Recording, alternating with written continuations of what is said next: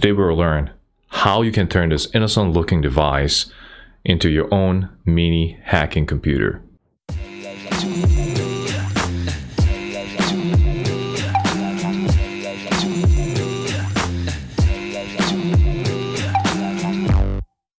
If you like ethical hacking tutorials, smash the like button and turn on notification with the subscription to the channel so that you can become part of the hacker family. And the best part of all today is that we have no disclaimer because there is no ethical hacking tutorial in today's session. Because all we're doing today is just installing Kali Linux into Raspberry Pi. I'm not doing any Wi-Fi hacking, password cracking, or any of that in today's tutorial. So right in front of us, I'm on Kali.org. So what you want to do now is go ahead and select your platform. So in this case, we'll be selecting ARM. So let's go ahead and click on it. So once you click under ARM, you can see right here, we have the following. So I have two options for us.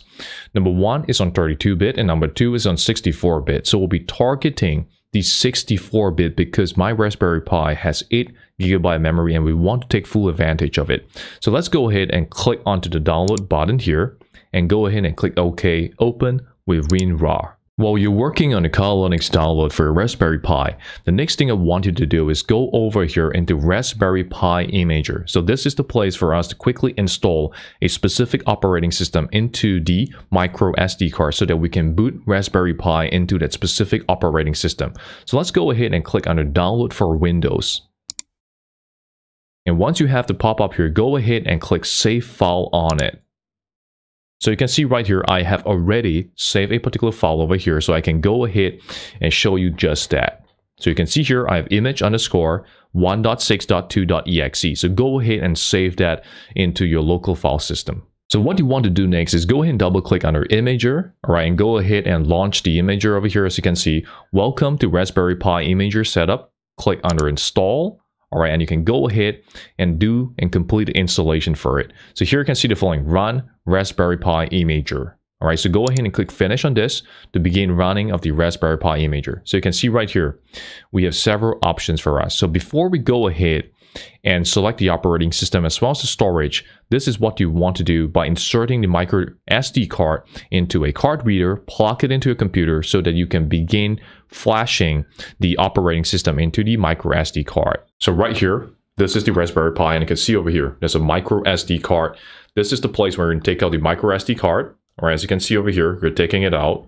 And once you take it out, you want to then insert into a card reader and then plug it into a computer so that you can flash the operating system into the micro SD card so that the Raspberry Pi can boot up from it. So I have the micro SD card right here and the card reader, and I'm going to plug it right in so that we'll be able to flash the operating system into the micro SD card.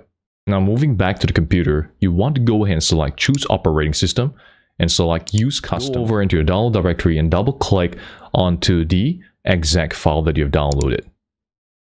Next up, select Storage and go ahead and select, on this case, we have the mounted as. Go ahead and select on that and then go ahead in 3, 2, 1, click right, and it will state the following: all existing data will be erased. Are you sure you want to continue? Click yes on it. And then go ahead, grab yourself a cup of coffee, give it some time, and we'll be able to complete this process and we can boot directly into Kali Linux in your Raspberry Pi. So you can see right here, we are riding 99% and we're almost done with that. And once we're done with it, we'll be able to insert the micro SD card back into Raspberry Pi and we'll be able to boot it up using Kali Linux as the operating system. Additionally, it does a verification process for us to ensure that everything has been copied in properly. So as you can see right here, Kali Linux has been written to generic storage device, USB device. You can now remove the SD card from the reader. And with that, we can go ahead and proceed by installing the SD card into the Raspberry Pi. So what we can do now is go ahead and take out the SD card. All right, so let's go ahead and take that out. So this has now been taken out. So what we want to do now is to go ahead and insert this back into the Raspberry Pi. So right here, let's go ahead and do just that. So you can see right here, we're inserting it right back in. Okay, so that's it, done. So what we need to do now is to go ahead and plug in, all right, the power source. At the same time, we also want to plug in a particular display port and likewise USB keyboard and USB mouse so that we can take control of this mini hacking computer. So what we have done here is we have the HDMI as well as the 2 USB ports already plugged in for the keyboard and the mouse. All we got to do now is to plug in the power source, and that will start up our Kali Linux operating system. So let's go ahead and do just that. So you can see right here, okay. Okay, so now let's go ahead and take a look at the monitor part of things. As you can see right here, we have it running. Now you can see over here, we have the details, we have the operating system being started up, and we're able to see all the details right here. And we are booting into Kali Linux for the first time into our Raspberry Pi, and it may take a while for the boot up to complete. That's it, we're in. We're booted up using Raspberry Pi, as you can see here, connected over into our monitor, and we can see the login screen right here. So let's go ahead and enter Kali to log right in.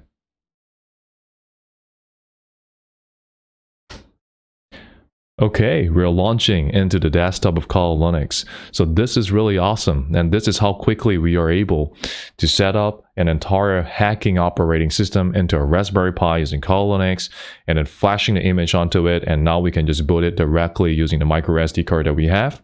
And of course, your favorite logo right here. So once again, I hope you learned something valuable in today's tutorial, and remember, like, share, subscribe, and turn on notifications so that you can be kept abreast of the latest ethical hacking tutorial.